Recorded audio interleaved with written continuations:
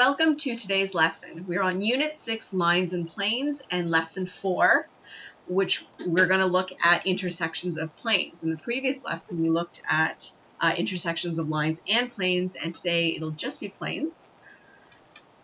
So first, what we're going to look at is the first scenario in which we have intersections of just two planes. Okay, so we have three possibilities for the intersections of two planes. First is that if the planes intersect in a line, okay, so we'll note that there are an infinite number of solutions. Number two, if the planes are coincident, so basically they lay on top of each other or are basically the same plane, then there are an infinite number of solutions as well. Our third situation is if the planes are parallel and distinct, okay, so they will never pass through each other, then there is no solution. So let's take a look at how we can solve a problem that involves the intersections of two planes. So in example number 1, we're going to describe how the planes in each pair intersect. So first let's take a look at A. Okay, so let's look at these two planes. Now the first thing that we should do is eliminate the situation in which the two planes are actually parallel. Okay, so if I want to just do a quick sketch here, there's my, actually I want to create a plane. Okay, so here's my plane right there. There's my plane. And we'll note that if I had a normal, okay, so the normal would be right here. Okay, so an N right there. If I had another plane, okay,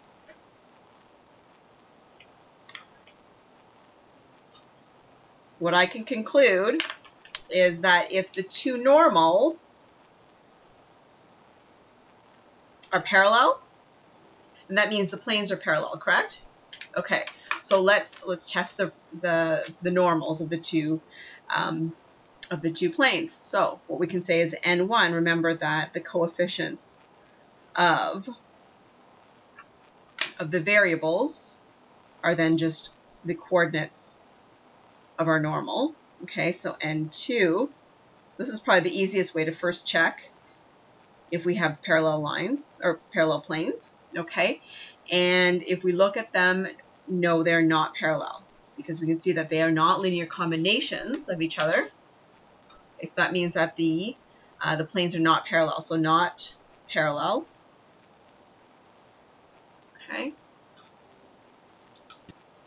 Okay, so now what we can do is use elimination in order to figure out the other two cases in which does the planes lie on top of each other, okay, or do they intersect at a line? So writing these two equations out, let's use elimination. We're going to write these as two simultaneous equations of 2x minus y plus z minus 1 is equal to 0, and that'll be equation 1.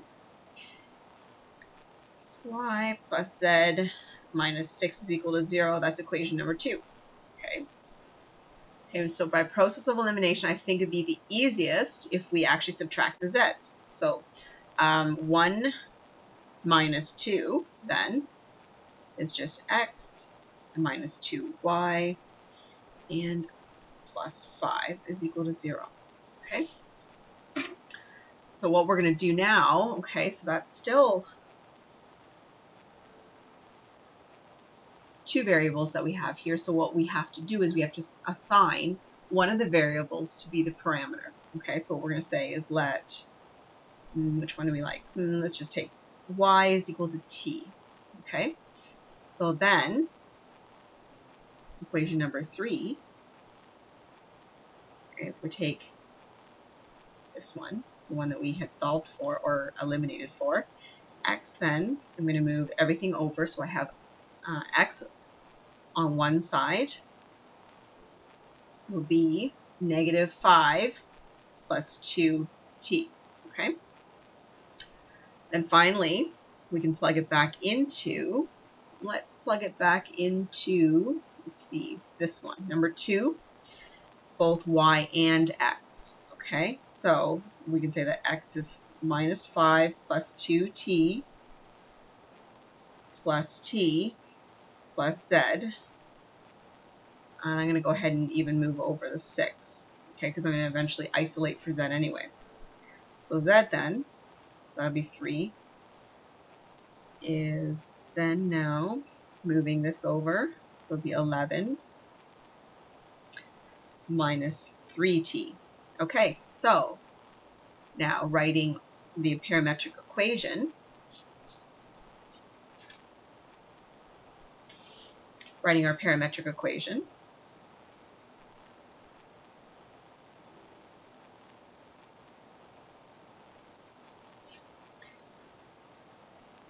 X is equal to -5 plus 2t, y is equal to t, z is equal to 11 minus 3t. Okay. Okay, so the vector equation form, vector equation then is equal to x, y, z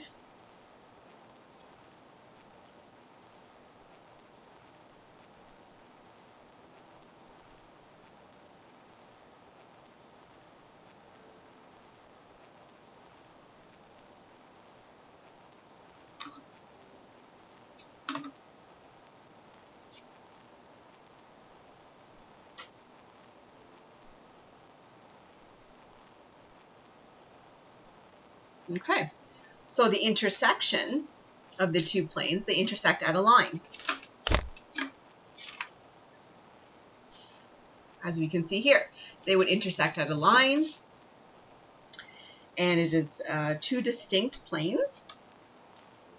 So if you were to write a statement, okay, we would say that they intersect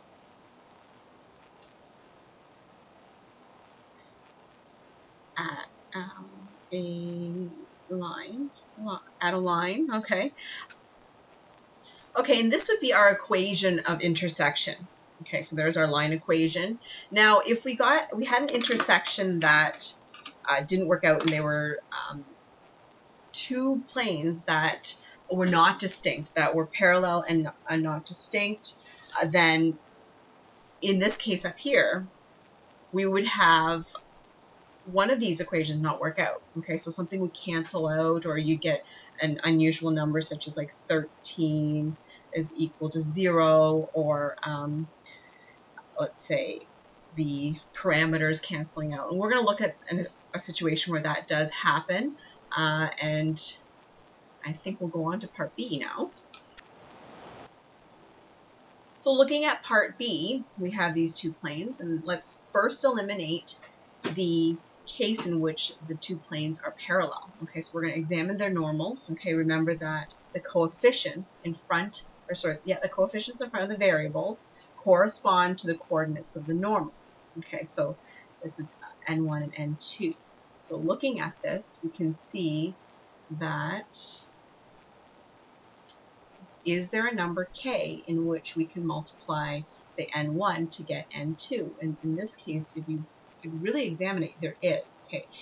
At first, it might look like no, but however, it's because the number that we're actually multiplying n1 by is actually not a whole number. Okay, so in this case, n2 is equal to 1.5 n1. Okay, I hope you spotted that, but maybe test out a couple of numbers and see if that works out, because it might not always be a whole number. Okay, so that means that the two planes are parallel. Okay, they're parallel. However, are they parallel and distinct or coincident? Okay, are they parallel and distinct or coincident? Meaning, are they parallel and will never touch and pass through each other, or do they lay on top of each other? I can't really draw it that well. There we go. Or they lay on top of each other. Okay, so let's, through the same process as before, test out these two planes, and we'll use elimination again.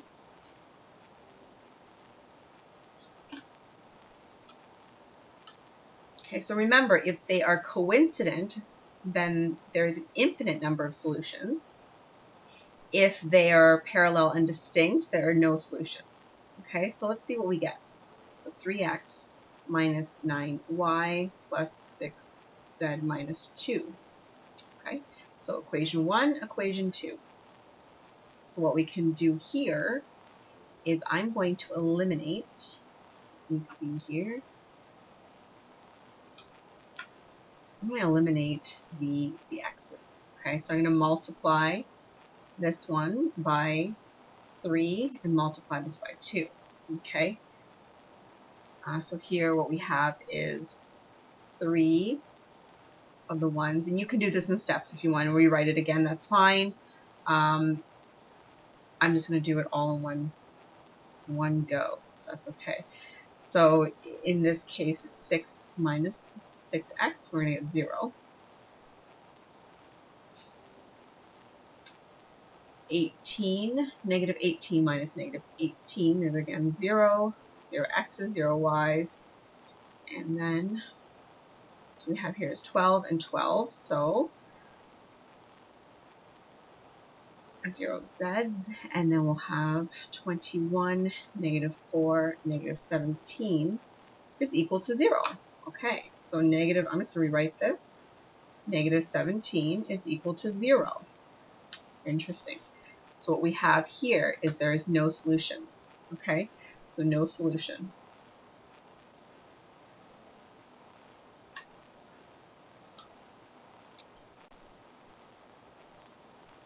So what exactly would it look like if we had infinite number of solutions? Okay, so this in this case here, this is impossible, so we have no solutions.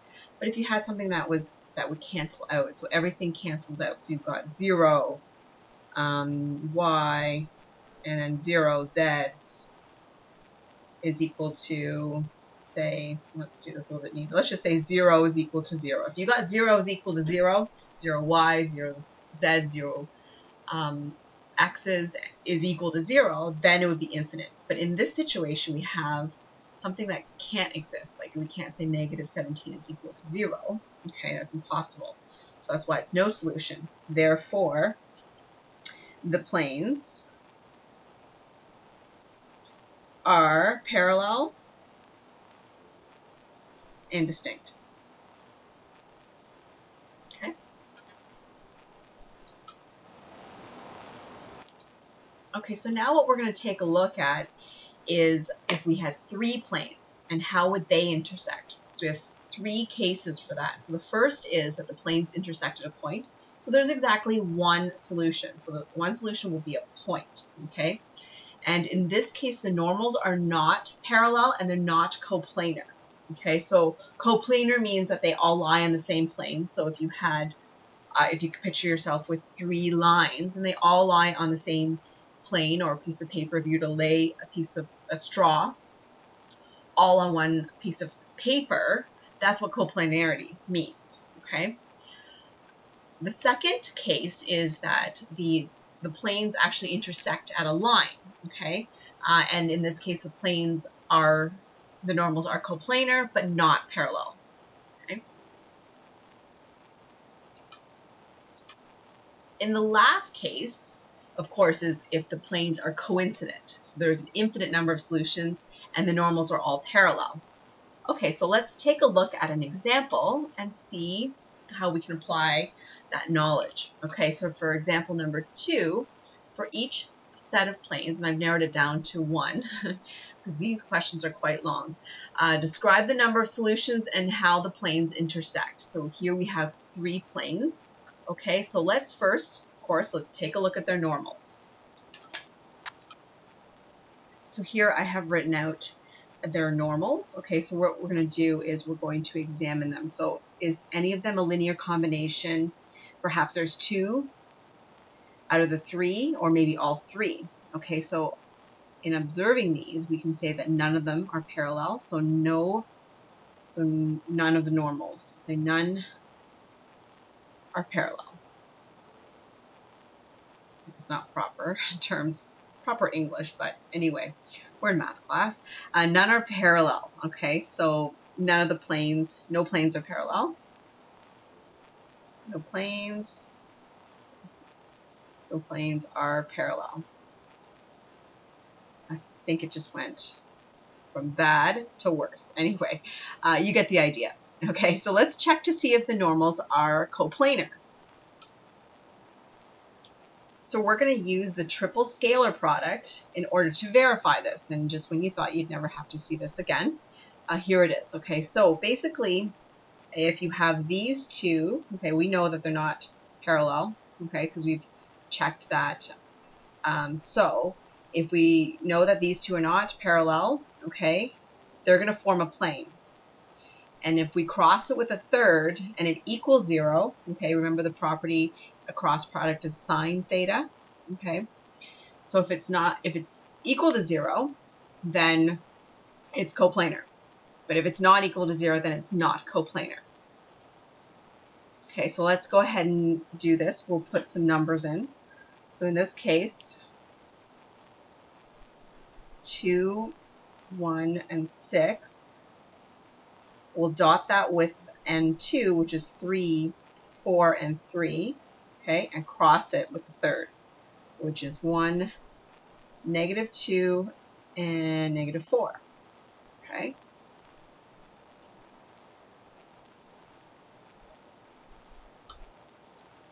So just a little side note here, I'm going to actually do the cross product over here, okay. So we'll say 3, 4, 3, 3, 4, 3, 1, -2, -4, 1, -2, -4. Okay. Cancel off the ends there. Then we're going to draw our lines. Okay, and this way.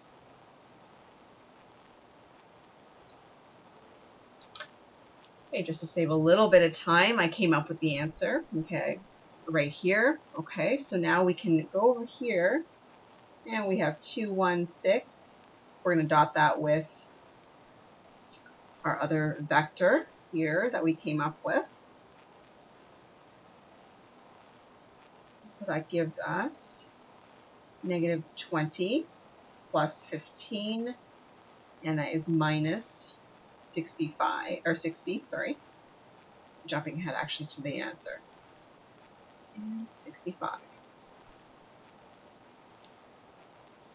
Our triple scalar product then is -65, okay, and going back up here, that means it's not equal to 0, so it's not coplanar. Go back up. So I just want to bring you back to this slide. Okay, so we have the case where the normals are not normal, or are not parallel, and they are not coplanar. Okay, so that means that we're probably going to find, once we actually start to solve our equations, that we're going to actually come up with a single point. Okay. Okay, so let's just choose the first two planes. So what we can do now is we'll say that, so 2x plus 1y, okay, plus 6z is then equal to, okay, so I just went ahead and wrote those down so you don't have to wait for me to click back and forth. Okay, so what we can do now is I would eliminate the y's, because then I can just multiply everything here by 4. So we'll go 1 and 2. Okay, I'll rewrite them again so that way we don't get confused. So this is number 1, so 4, 1. Okay, so that will give us 8x plus 4y plus 24z is equal to 28. Okay, so now I'm going to subtract these two equations. So we'll say, I'm going to subtract this one from that one. So 4 1s minus 2, because these numbers are bigger. Okay, so I just eliminates a lot of the negative signs.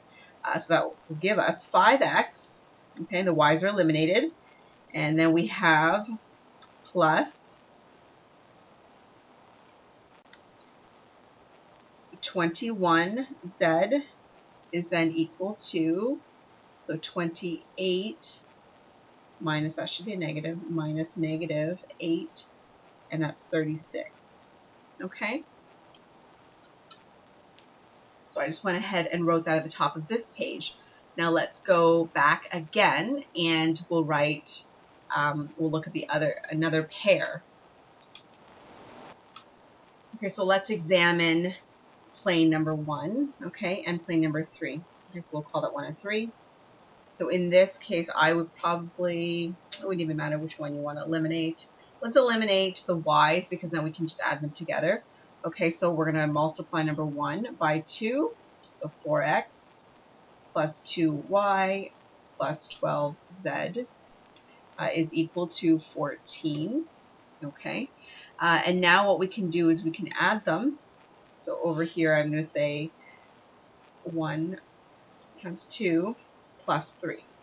Okay, so you can add them together by saying, so it's this one and this one, so 5x. The y's are eliminated.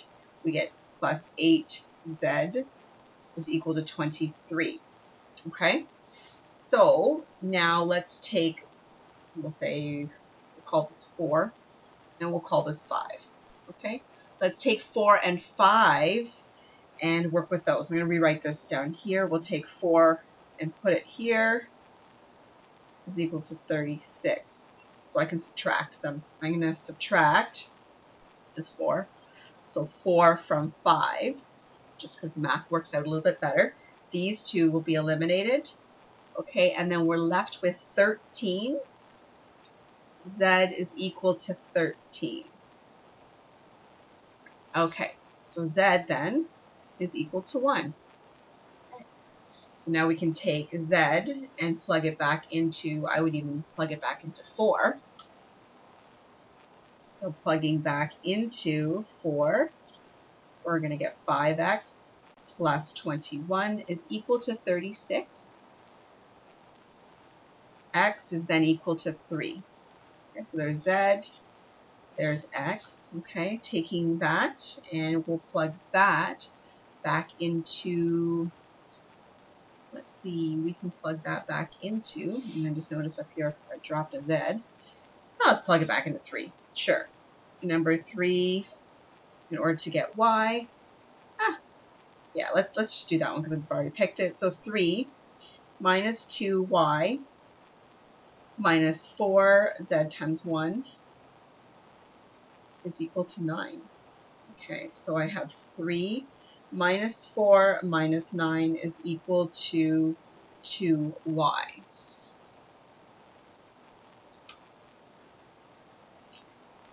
Minus 10 is equal to 2y, then y is equal to negative 5. Okay, so there's our point. So the point of intersection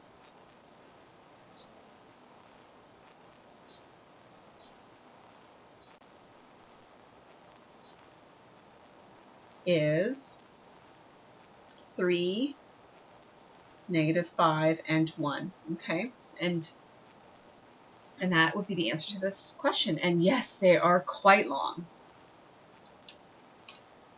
So remember, when you're trying to answer questions relating to planes and their intersections, okay, if you were asked to actually just describe how they intersect, you can simply just take their normals and check to see if they're parallel. So first I would check to see if the normals are parallel. Then you can eliminate this one, okay? After that, check to see if the planes are then coplanar.